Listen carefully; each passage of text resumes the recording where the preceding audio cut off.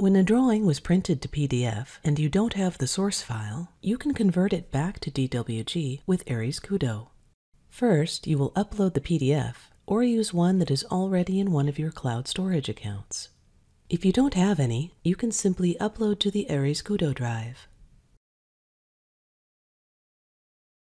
Secondly, you can use an existing drawing or create a new one. Next, you will find the option to import PDF here, where we see that we can also import and convert DGN files from MicroStation. Now, from the palette, we look for our PDF file. If the PDF contains multiple sheets, we can select which ones to import. In the palette, we find more options to define the scale and insertion coordinates.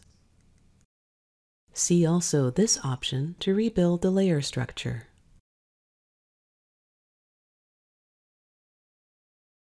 Next, we will insert the PDF. At first, it is a block, which makes it easy to move or scale if necessary.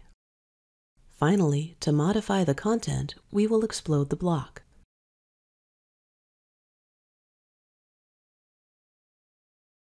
Note that all the layers have been recreated from the information available in the PDF. Now we can make any modification we like. For example, we can delete this part and draw a modification.